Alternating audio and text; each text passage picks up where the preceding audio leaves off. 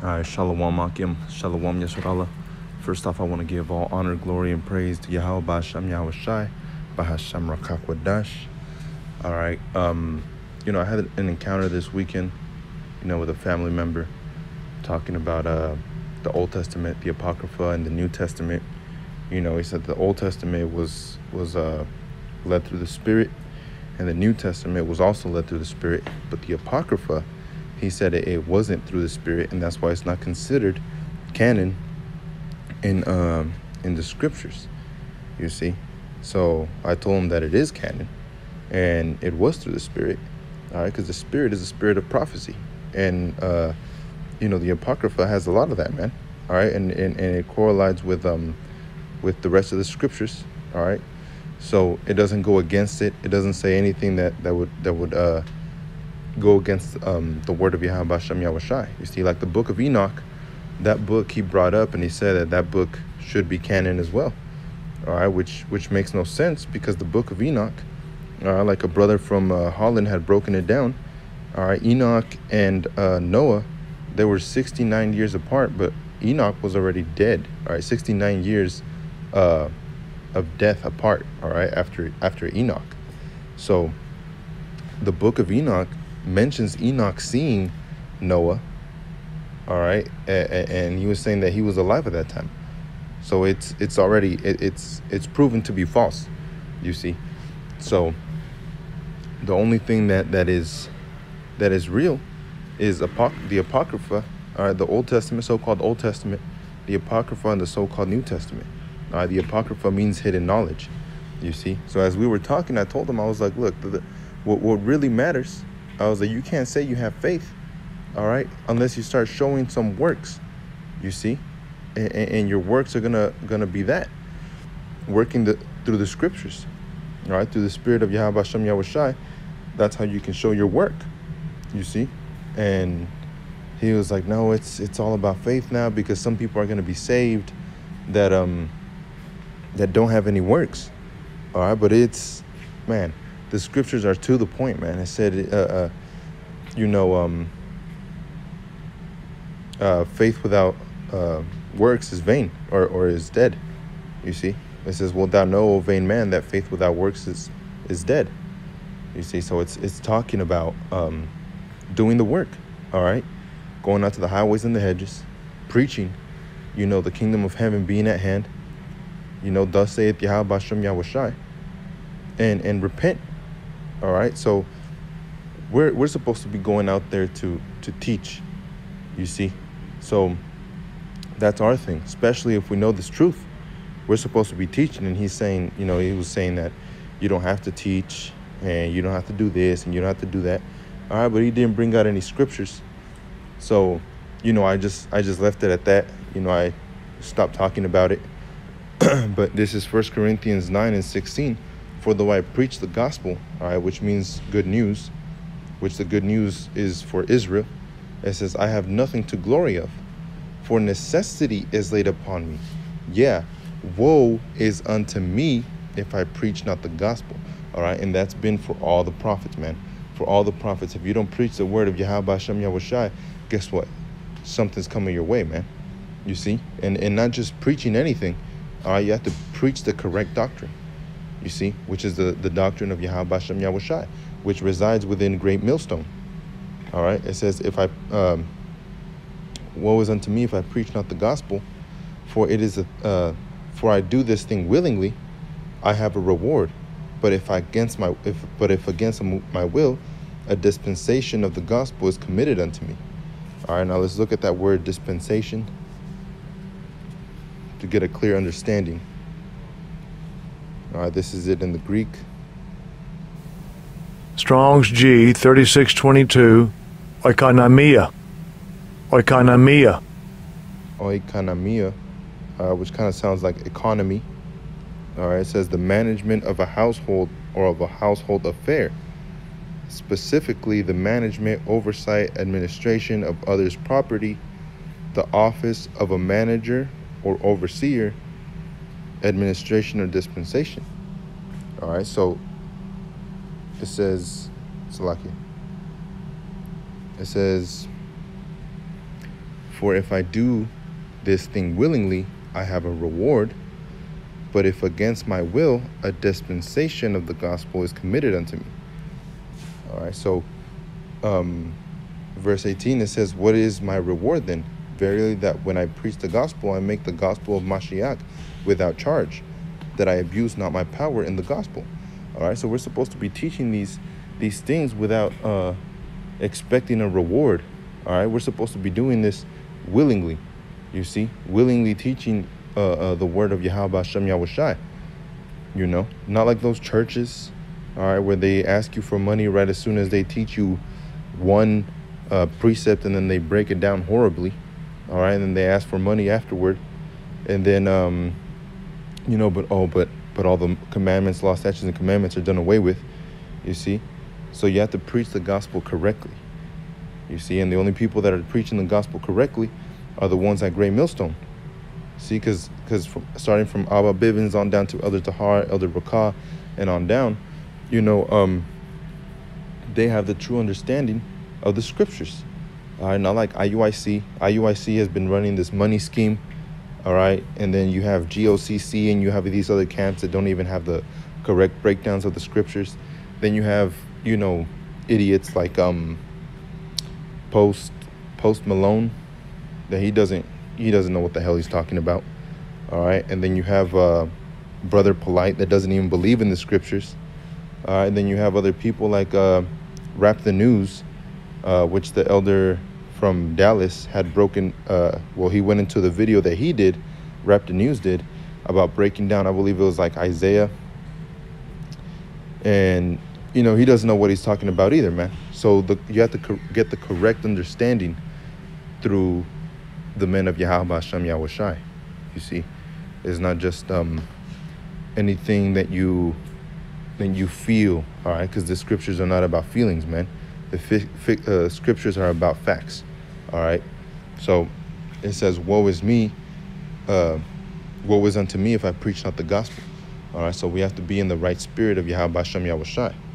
You see, so this is Revelations 22:11. It says, he that is unjust, let him be unjust still. And he which is filthy, let him be filthy still. And he that is righteous, let him be righteous still. And he that is holy, let him be holy still. You see? So we have to, you know, through the spirit of Yahawah Shem Yahawashi, pick who is righteous, who is unjust, who is just, who is holy, and who's filthy. All right, so like that conversation I had this weekend, I had to cut it off. All right, there was no getting around. All right, there's no getting around what the scriptures are. There's no sugarcoating. All right, so if you feel like you have to sugarcoat, then that's not where it's at, man. All right, that's not where the spirit is dwelling. You see, so Yahawah Shem Yahawashi has shown us these things for a reason. All right, and that reason is to take care of the brotherhood. All right, who are your sisters, your brothers, your fathers, and your mothers? You see, it's talking about the ones in the truth, man. All right, if there comes laborers, all right, we're supposed to be praying for laborers, but if there comes laborers, we have to keep testing them. You see, hopefully, you know, Lord willing, that they are men of the Lord, and you know they'll continue, no matter how hard the words are, they'll still listen, man, because they have that fear for Yahawah Shem Yahawashi. All right, so this is Ezekiel 3, down to verse 17. It says, Son of man, I have made thee a watchman unto the house of Israel. All right, and right now that applies to the men at Great Millstone that are doing this work. All right, we're made watchmen over the house of Israel. All right, but like it says in Isaiah 30:9, all right, this is a rebellious people that will not hearken to the word of Yahawah Shem Yahawashi. And then it says, they which say to the seer, see not, and to the prophets, prophesy not unto us right things, speak unto us smooth things, prophesy deceits. All right, so that's what Israel wants, you see. So in Ezekiel 3:17, it says, Son of man, I have made thee a watchman unto the house of Israel. All right, so the men at Great Millstone are made watchmen. So we have to be watching out for Israel, all right, and making sure that we're letting them know what they need to know, all right, because if we don't, then that blood is on our hands, man. All right, it says, therefore, hear the word at my mouth. You see, it says, therefore, hear the word at my mouth and give them warning from me. It says, when I say unto the wicked, thou shalt surely die, and thou givest not warning, nor speakest to warn the wicked from his wicked way to save his life, the same wicked man shall die in his iniquity, but his blood will I require at thy hand. You see, so like that man was telling me this weekend, he said, man, you don't have to, some are going to be saved by faith, all right, but they're living in iniquity. And what did it say in Ezekiel 3:18? All right, even if they're living in their iniquity, they will surely die. You see, but his blood will I require at thine hand. You see, so it's talking about warning the people, man, letting them know that they're going astray. All right, it says, if thou warn the wicked, and he turn not from his wickedness, nor from his wicked way, he shall die in his iniquity, but thou hast delivered thy soul. All right, so like the scriptures say, what is it called? Basically, saving yourself from knowing the terrors of the Lord. Oh man, how does it go? Knowing the terrors of the Lord, we persuade men. All right, so through your knowing the terror of Yahawashi, you're going to be doing that work, man. You see, I can't think of that scripture that I'm trying to say, but you're supposed to be working for Yahawashi, you see, and letting the people know. Because if you don't let them know, all right, that they're going off and they shouldn't be doing that, then that comes on you, man. You see, and that's something dangerous and terrifying to fall into the hand of Yahawashi. You see, in the left hand side, it says, if thou warn the wicked and he turn not from his wickedness, all right, like I told that man, like, look, you have to be doing the work, man. You have to be listening to the commandments of Yahawashi. Thus saith the whole entire scriptures. You see what I'm saying? It says from the Old Testament, the Apocrypha, it says it in the New Testament, all those things that are to come upon you if you don't follow the law, statutes, and commandments of Yahawashi to the best of your ability. You see, over and over and over has Israel fallen for that same reason. And like Hosea chapter 4 and 6 says, my people are destroyed for lack of knowledge. All right, because thou hast rejected knowledge, I will also reject thee. So Yahawashi is rejecting these people that are hearing the words of Yahawashi and are rejecting them. You see, it says, verse 20, again, when a righteous man doth turn from his righteousness and commit iniquity, and I lay a stumbling block before him, he shall die. Because thou hast not given him warning, he shall die in his sin, and his righteousness which he hath done shall not be remembered, but his blood would I require at thine hand. All right, so like in the time of Job, when Job was going through these things, all right, the ones that he called his friends, all right, they were blaming him for the unrighteous things that are happening, all right, which you're supposed to do, but they weren't trying to understand Job. All right, they were just trying to rebuke. You see, and there's different types of helping brotherhood. All right, there's different types of help that you can say, man.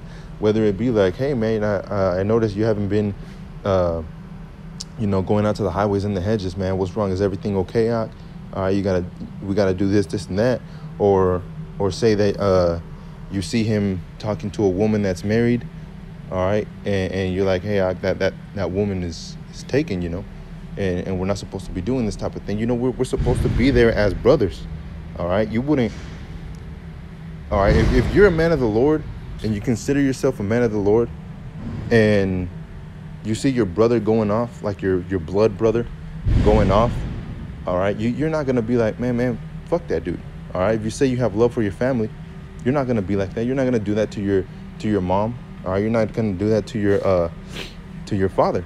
You see, so we have to be there for our brothers, all right, which are really our true brothers in Yahawashi. All right, so when Yahawashi lays those stumbling blocks, it's laid now upon us to lift that brother up. It says, because thou hast not given him warning, he shall die in his sin. All right, so sin is transgression of the law. You see, It says, and his righteousness, which he hath done, shall not be remembered, but his blood will I require at thy hand. All right, so everything that he did, if he labored for 20 years, for 30 years, for 50 years, all right, if he labored for that long, then at the end he falls off and no one lets him know, I mean, that blood is required on your hand, you see, because you didn't let him know. But if you let him know and he continues in his wickedness, you're good, man. You see, it says, nevertheless, if thou warn the righteous man that the righteous sin not, and he doth not sin, he shall surely live, because he is warned. Also, thou hast delivered thy soul. All right, so it's fallen upon us to be brothers. All right, greater love has no man than this, that a friend laid down his life for his friends. You see, so hey, laying down your life is, it could be figuratively, or it could, a metaphor, or it could be literally, man. All right, so you're putting your life at risk by knowing these men. All right, but like it says, when you, Matthew 10, when he came to deliver a sword, he came up to split people up, man. He didn't come here to, and I'm not saying people like everybody, but he came to split people from being all buddy, the true men of the Lord, to men that are serious about this truth, you see. So, hey, like the scriptures say, man, open rebuke is better than secret love. All right, so it's a necessity for us to be preaching this word and warning Israel. All right, letting Israel know that they're going off, letting Israel know to come back to their power, which is Yahawah, all right, and their savior, which is Yahawashi. All right, so with that, I want to say shalom, peace and blessings to the 12 tribes of Israel. And as always, give it all honor, glory, and praise to Yahawah, Bahasham Yahawashi, Bahasham Rakakwadash, and giving double honors to the apostles and the elders of Great Millstone for teaching us this truth, to rule well. Shalom Akim, stay strong out there, and keep preaching the word, man. Woe is unto us if we don't do it, all right? Shalom.